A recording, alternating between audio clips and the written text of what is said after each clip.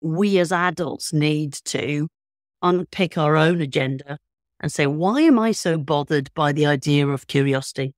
Why am I so bothered by the fact that I feel it's my job to provide activities rather than going, actually, it's my job to step back, step in when I'm needed, but step back and to think then about what I'm saying and how can I take their inquiry line further forward.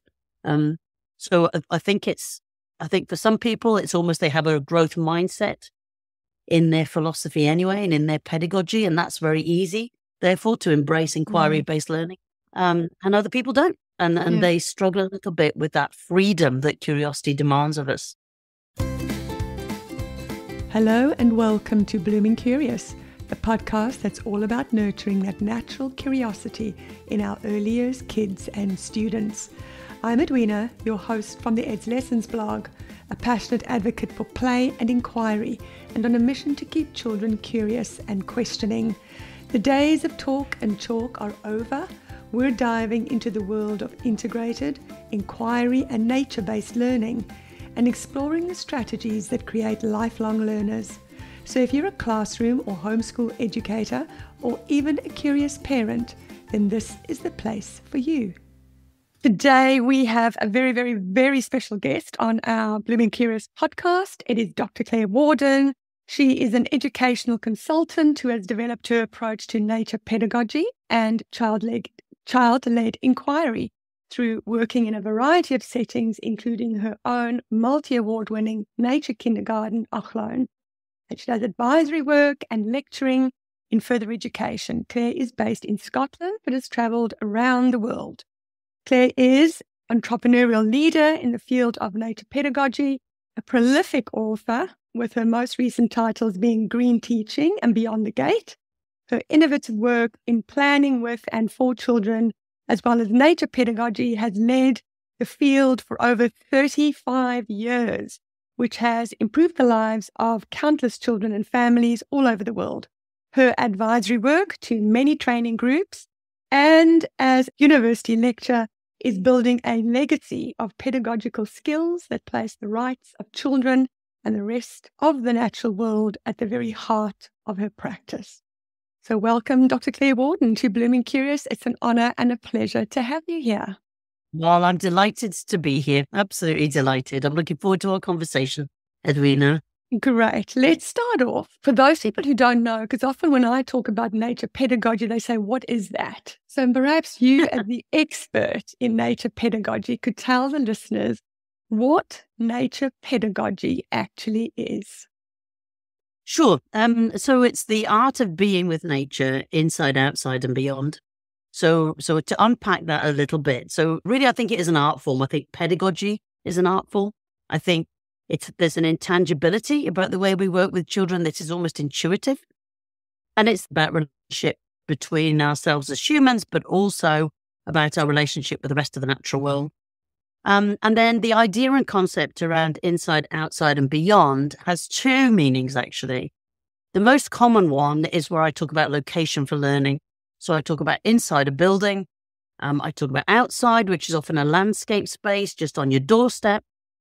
And then beyond has become known as beyond the gate, which is going out into a place or an area where there's a sense of wildness, a sense of disentanglement, a little bit of unpredictability, if you like. And then the second meaning of those two words is that inside is yourself, who we are, your soul, your beliefs, everything that drives you as a teacher, practitioner.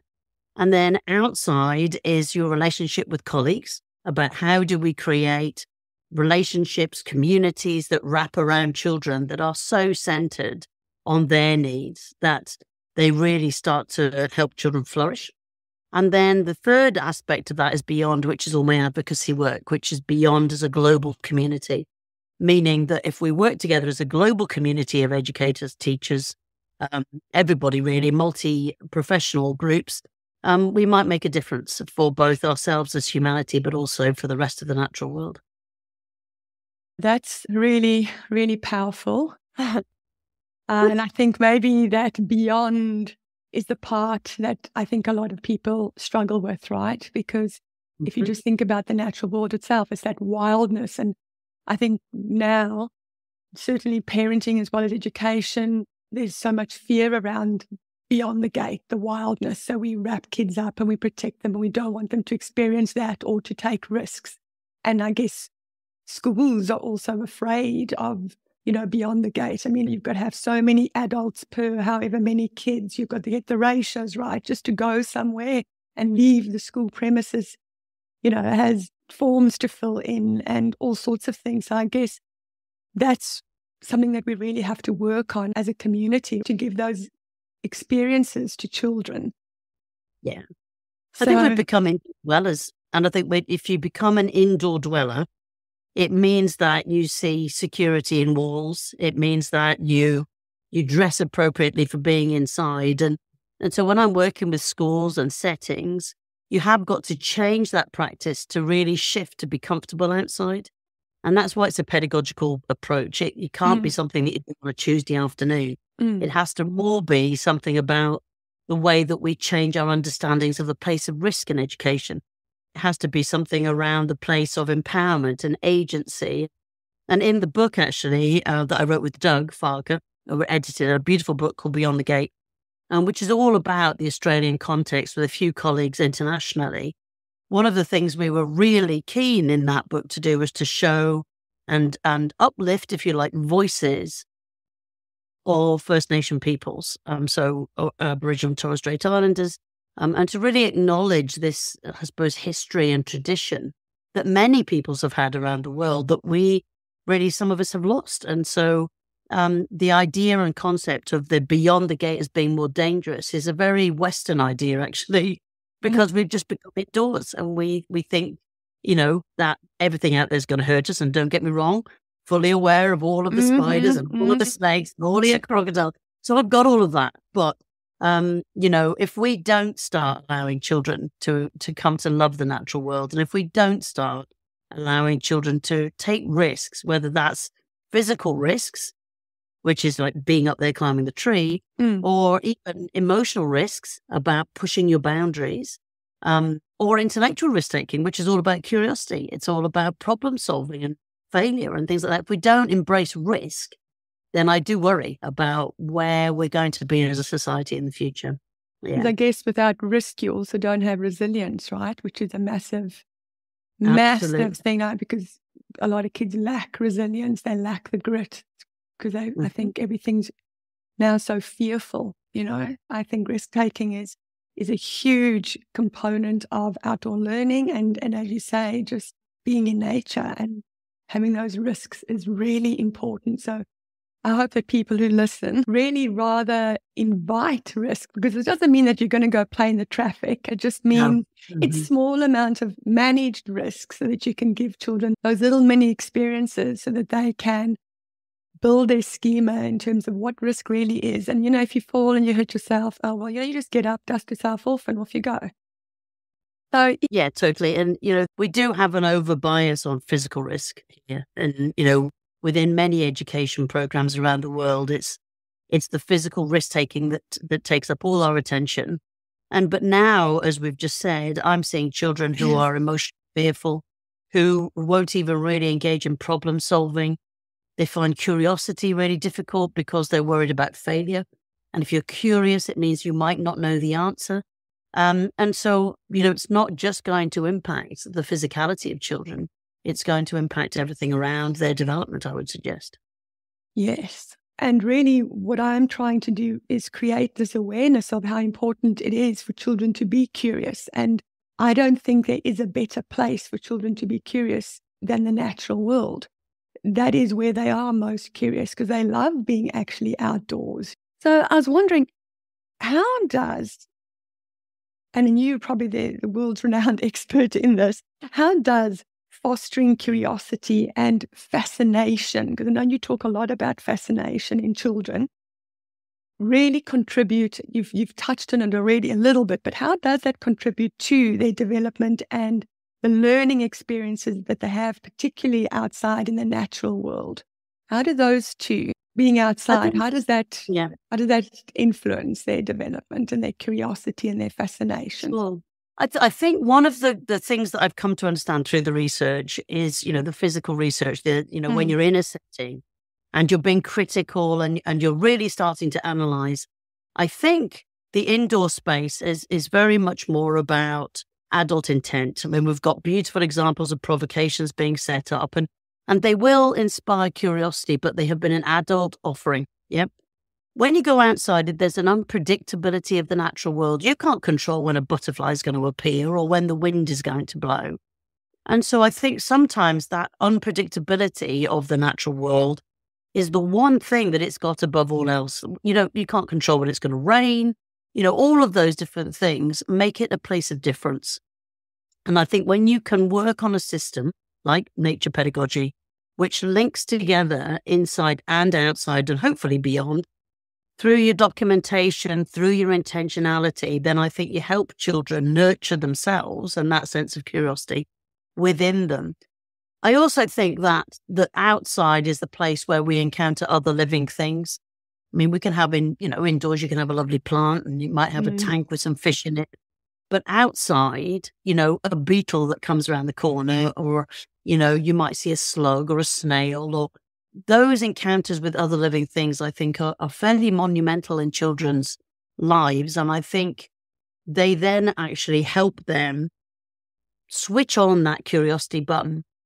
And then once that passion is ignited, then I think they start to then transfer that skill from the snail to might be something indoors about how a tower is and why is it stable and why doesn't it fall over. But if you don't have the understanding of the unknown, of the possibilities, of the questioning, then your brain isn't really enveloping the idea of curiosity. Because for some children, sadly, I think the indoor environment has flattened it. It's killed what curiosity they're born with because adults, maybe with the best intention, have taken away some of that agency and empowerment and really true choice from children. I think we're better now. I think the ideas of Nicholson and play affordances and loose parts and all of these other things that are really in people's vocabulary at the moment really help. I've been talking to some other guests that I've had recently, a lot of them on loose parts and also outdoor learning in terms of outdoor spaces where children can learn. So that is something that I think is moving in that direction, but slowly, and hopefully we'll make some changes and some inroads. As someone said to me yesterday, it's a grassroots movement. You've mentioned how the indoors is really, I guess, even though we're putting out all those beautiful provocations, it's the outdoors that really holds fascination for children. Do you think that there's some practical strategies? Because we're seeing a lot of things. I think it's not just because we've also got this homeschooling boom going on as well around the world, especially over COVID, right? Do you think you've got some practical strategies or activities that educators and parents can use to implement curiosity in children in their day-to-day goings-on and their day-to-day dealings and their day-to-day activities? Well, I think the first thing is to look to yourself. And one of the things, if we believe in relationship, then children will seek relationship with you as the practitioner, the educator. And so if you model curiosity, I think that's one of the most powerful things. So, of course, you know the answer to things. You're older, you've been on the planet much longer. Yeah. But if you can then model that, not in a false way, but say, well, I really don't know how that beetle got its name, or I really don't know, why the grass is flowing like that and moving like that. And so, you're modeling your own curiosity. And sadly, again, for some adults, they maybe have missed that process in their own lives. So they themselves don't feel curious about the world around. So I think modeling is the first thing I would say. The second is that whole process of documentation, is the noticing of it. So when I talk a lot about fascinations. That's really what I'm getting to, is that we need to notice those fascinations, and they may not be ones that link or identify with an adult agenda. So I remember working with my daughter, actually, and she was outside playing with a beetle, and she loved the beetle, absolutely adored the beetle, and she wanted the beetle to go down her slide because it was very important to her. So she picked up the beetle and put him on the slide, and he went all the way down. Now, in my brain, I was like, not good for the beetle. I wonder what the beetle's thinking. He's going max down a plastic slide. I wonder if he'll, so I was saying, I wonder if that's comfortable for the beetle. I wonder maybe we should put him under a leaf now. I think he's had enough of playing. It's all of those semantics, isn't it? And then because they have that mimicry gene, it's all about them hearing that in an environment that embraces curiosity. I would say that the thing that my daughter Emily taught me when she was 2 was that curiosity, a sense of wildness, a sense of fascination can happen in the smallest of things. It can, when people say to me, I don't have a big outside area, right? I don't know, I've got nowhere for children to be fascinated. I was like, well, you could literally have a planting tray, like a seed tray, and you fill it with a piece of turf and bring that inside if you're someone like, or put it in a window box or, have it in an outside area. You're talking about a very small amount of grass that then children can have the time and the freedom to investigate in the way that they want. And I pretty much guarantee there will be something in that grass, even just a square foot of grass, that will make them curious, that will fascinate them. But it might be just the fact that the end of a stem of grass is a tube. And off we go on a line of inquiry about tubes. But it's come from that initial fascination of the stem of a piece of grass, So it's about the strategies. When people ask me about strategies, I say, well, some of it is, this observation. But then for me, of course, it's the enrichment through the talking tub. And the point of my talking tubs is that they really stem from these fascinations that children see. So let's take the idea of the tube. All right. So other people might say, well, I'm going to teach about cylinders. I'm going to teach about tubes because it's on my mathematical curriculum. And I'm like, well, yeah, but there's an awful lot over here that we could explore that's more linked to the idea of tubes and of the concept of being cylindrical that stemmed from this child looking at the piece of grass. So what do you put in the talking tub? Well, you can put any kind of tubes in there. It might be photographs of a tunnel that a mole has made or a mouse, or it could be the tube that's part of a termite mound and you've just got photographs of that.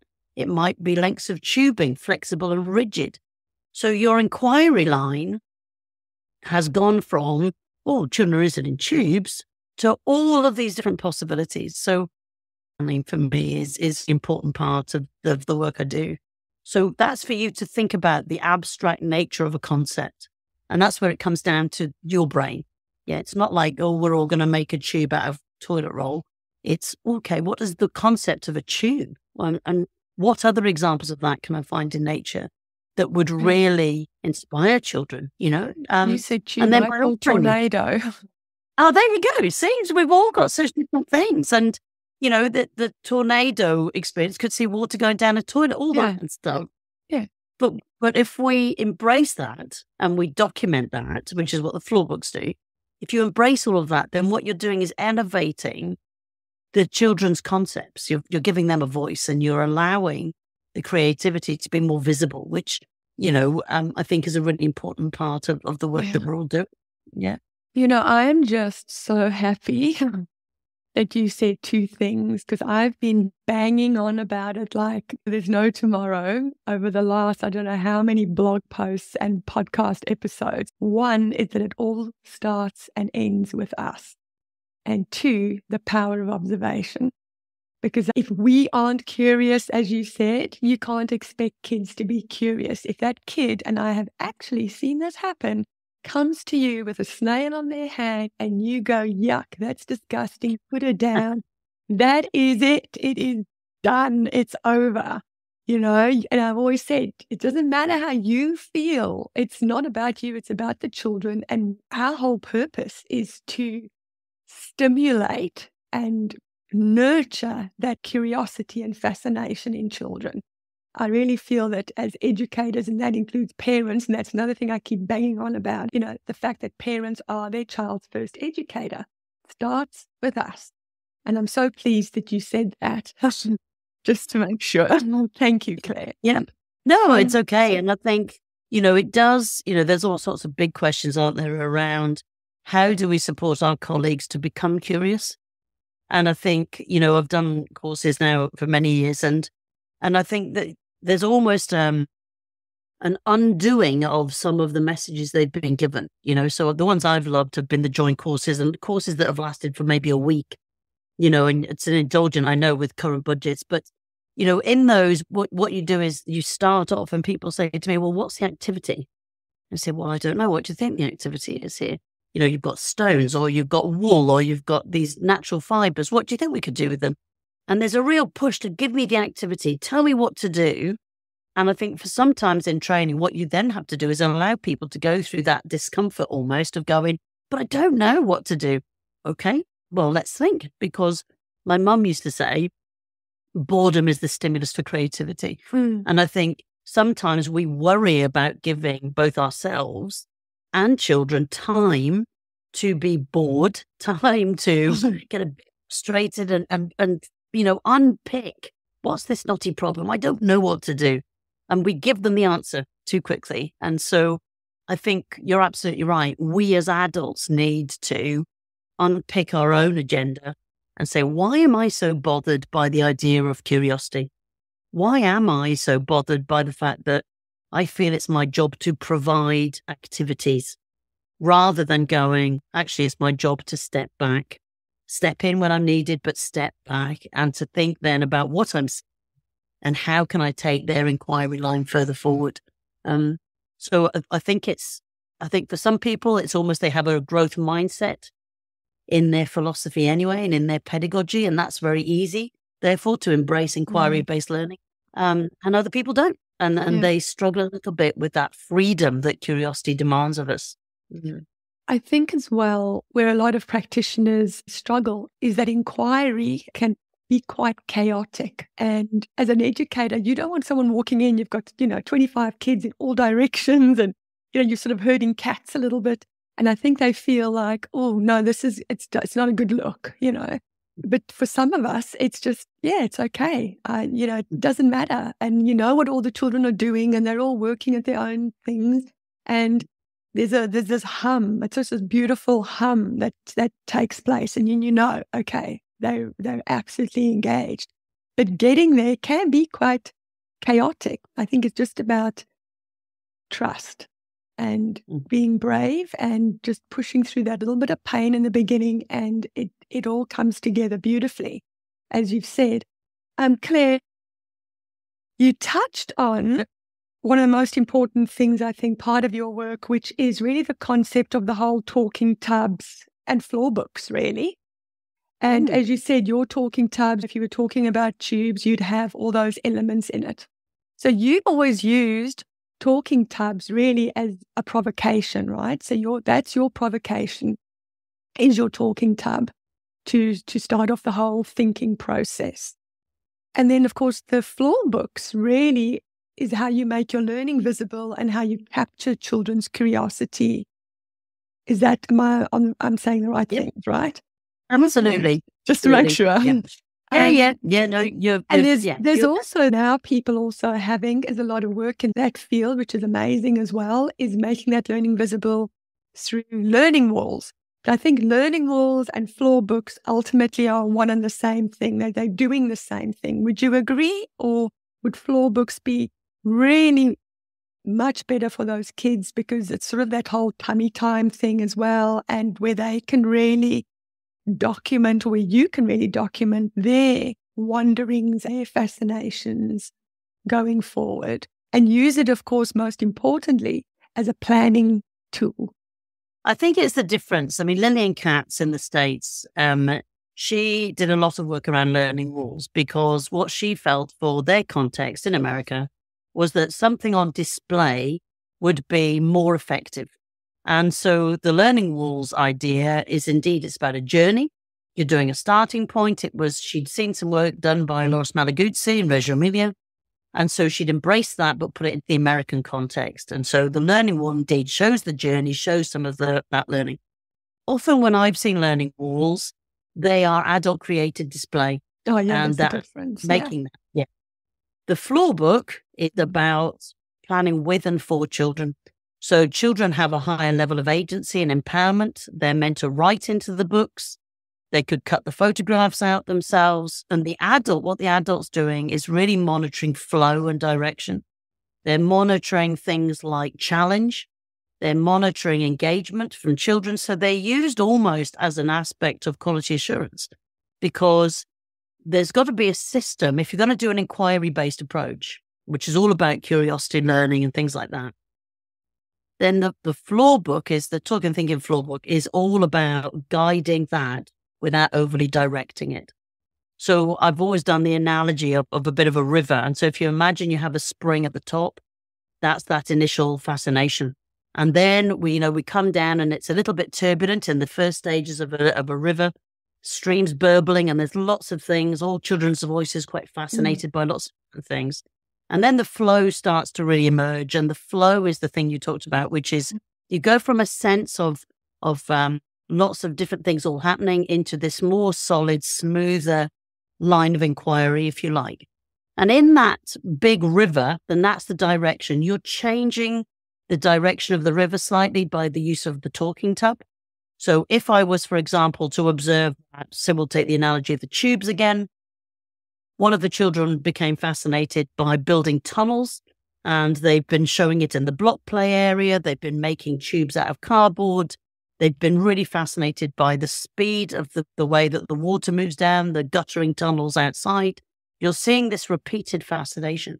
What I would then do is adjust the contents of the talking tub to have more stuff in it that will go deeper into the idea of tunnels and structures and how we could make them of different sizes and things like that. So the talking tub isn't just used once, it's used and adapts all the way down that river. And then the boulders in your big river are you. You're the adult. I mean, you affects the learning process, whether you like it or not. You're bound to, whether you're a teacher in a primary school or you're a practitioner in an early years environment, you are there and your interactions will be adjusting the learning. So we meander down this river, and we get to a point in the river where there's maybe a dam. And the dam for me is quite interesting in planning, because I often think people plan for 6 weeks, or they plan to the half, or they say, well, I'm planning for a term. So we have these quite artificial blocks in our learning planning, or planning for learning, which I call a dam. Now, if you're a child with special educational rights, you may only just have switched on to the concept of tunnels about 2 weeks before the end of term. And so you're enthused and you're curious about tunnels now. But if you think about it as an adult thing, you're about to stop your inquiry around tunnels and tubes and go on to something else. Well, if you put it in the talking tub, if you put it in the floor book, floor books are in your book corner. They're meant to be read, revisited a lot by children. That means that if that child with special educational rights comes in after the holiday and says, I went to France and I went through a tunnel in my car and my mum said it was the longest tunnel ever, whatever. You then take that child back to the original floor book and date it and say, actually, Johnny's come in with it. So in every dam system on a river, there's always the outflow. There's always these little trickles of water that keep on going. And that's children who sustain a fascination for longer than others. It's for children who have special rights, who just need longer to get to the depth they want to explore. So the difference for me is that in summary, really, I suppose, is that the floor books have this long flow of learning that might take a year, might be 6 months. It might be just that it's 3 weeks. So they are differing time frames. They are held in the place of children, which is on the floor usually, presented very easily to parents. They're kept almost as a quality assurance process. So what I encourage settings to do is to keep the first floor book they did and keep maybe the one from the third term. And then as they do it, they can then show anybody coming to visit very easily, look, this is our improvement journey. This is what we've been doing. And at the back of the floor books, don't forget, that's where you're putting your curriculum outcomes. So you're always tracking back to curriculum and being held accountable to curriculum, which I think eases teachers and practitioners a little, because some of the very open-ended inquiries can take you off in so many different directions. So the banks of your river, if you like, are a little bit more defined by your talking tub, and you have evidence of that is accountable to a curriculum. So it just helps people relax a little bit more. Now, I just want to touch on one thing there. I'm just thinking in terms of teachers in classrooms. They're so accountable to the curriculum. They're so held accountable to the curriculum the whole time. And I think a lot of educators are afraid to diverge from that because the curriculum now is, I don't know about in England and Scotland, but I guess it's very similar. It is so overcrowded for children now. And so teachers, I think, are always just thinking, oh my gosh, I've got to get through this curriculum and all the content. How do I fit in the science and the social studies? How do I fit all this in? And I've always thought, well, inquiry, Kath Murdoch said that so beautifully. It's not a separate subject. It's a mindset. It's a stance that we take. But I think a lot of teachers still need that reassurance that, yes, we can do this, but we can still meet curriculum outcomes, even though we're going down this floor book and we're going down this provocation and we're going down this inquiry path. What would you say to educators to sort of ease their anxiety and stress around that? Yeah, I think you're absolutely right. I mean, inquiry is a pedagogical approach to the way that you work with children. I think that, you can't say, I'm going to do inquiry on Tuesday afternoon. It has to be the philosophy of your classroom or of your setting. I think, there's no reason. For example, I'm working with a group right now and they are looking at mathematics teaching. And the research says that we can do direct teaching of core skills in maths. Absolutely. We can do that and we'll do it fast. But what we're finding is the retention, the passion, the understanding of the applied status of the maths has been overlooked because people are going too fast. So what we're now doing is saying, okay, you teach the mathematical concept or any concept in any subject, to be honest with you. And then what the floor book does is document the application of that. So say, for example, I don't know, you were looking at measure, all right? And a classic one for us was that the children had decided that, we taught them about the measure, we taught them about centimeters, half meters, all that. And then they had to make their own measuring sticks to go out to, because we were going for a walk and the puddles were on the way. So we wanted to make puddle measurers. So that part of it is the bit that I want to document children's understanding of a concept or a skill or a piece of knowledge in context. And it's only really then we can see whether or not they truly have learned it. Now, you can't do that all the time because that's when we run out of time. So what you do is you, as a teacher in a classroom, you might say, right, well, my lens this term is going to be on the inquiry and the child's theories around maths. Or I might be looking at some interesting stuff coming out of science. So let me have a little look at that. And so you develop in the primary school, you might develop more of a lens where you're really focusing on an aspect. So it could be an overt curriculum area, or it could be the interdisciplinary themes. It could be something that crosses across the whole of your curriculum, which of course is in the Australian curriculum. I mean, it's lovely to see that the EYLF now has actually written in thinking floor books. Oh, so I'm very excited to see the work in there. So there's obviously people are embracing this idea of inquiry, I think, a little bit more now than I've seen, 30 years ago. They are, but you're also seeing on the other side of the coin, everybody's going, oh, but what about explicit instruction? What about explicit instruction? Yep. So that's a massive thing as well, because if they think that if they're going to embrace inquiry, they have to lose explicit instruction. So they're not quite seeing that the two actually dovetail. Absolutely. Absolutely. And that's the key thing, isn't it? It's like in the early 70s, there was the whole idea that children just could float in and they would absorb what they needed to know. And the researchers actually said, no, that's not true. So there was a really good piece of work done by Imran Blatchford. And she looked at the idea of the significant adult, the EPI project. And the adults make a difference, as you've already said, Edwina. The adults are there. We're not there just to supervise. We are there to interact, to plan, to talk about how we can scaffold that learning, making sure there is obviously still time for children-initiated work. But it's that pedagogical dance. It's the two things coming together that I think make the difference.